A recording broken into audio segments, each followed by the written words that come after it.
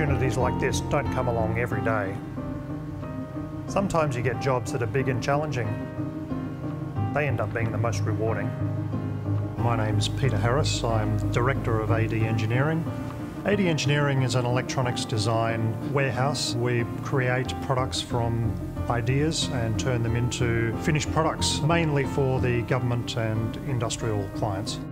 Flip disk technology, or flip dot technology as it's also known, has been around for many, many years. Recently, people have started to use them in architectural type signs because of their retro functionality and retro feel and look. We've done one project before similar to this, and that's worked out pretty well.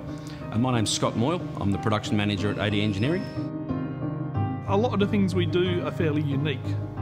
My name's Andrew McMeekin and I do electronic engineering here at AD Engineering. There's been a few times when we're figuring out just how many cables we need that you sort of sit back and go, yes, it's huge. For this client, we've wanted to make it very smart and very clever and have a lot of extra features in it. I'm Danny KIROV, I'm the engineering manager. You know, usually we can turn something around in a month or two, but this is going to take many, many months.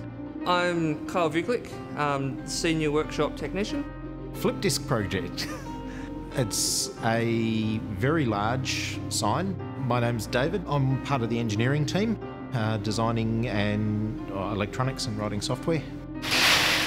We've been building this project since about January in the design stage and only more recently in the physical sense.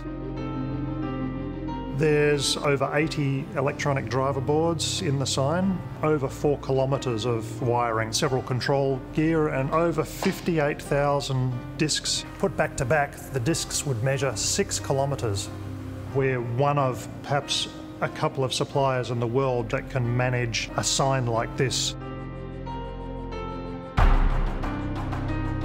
To give a sense of scale, a typical freeway sign would measure 6 metres by 3 metres. By comparison, our sign will measure 30 metres by 6 metres. That's 10 times the original size. It is certainly the largest physical item and certainly the most expensive single item that we've ever done. It's not daunting, but it is a matter of building it right and building it right the first time. Oh, there's always a challenge in everything. In fact, some of the simplest things have the most challenges. Once the hardware manufacturing is complete, it is time to ship everything off, ready for assembly on the other side of the world.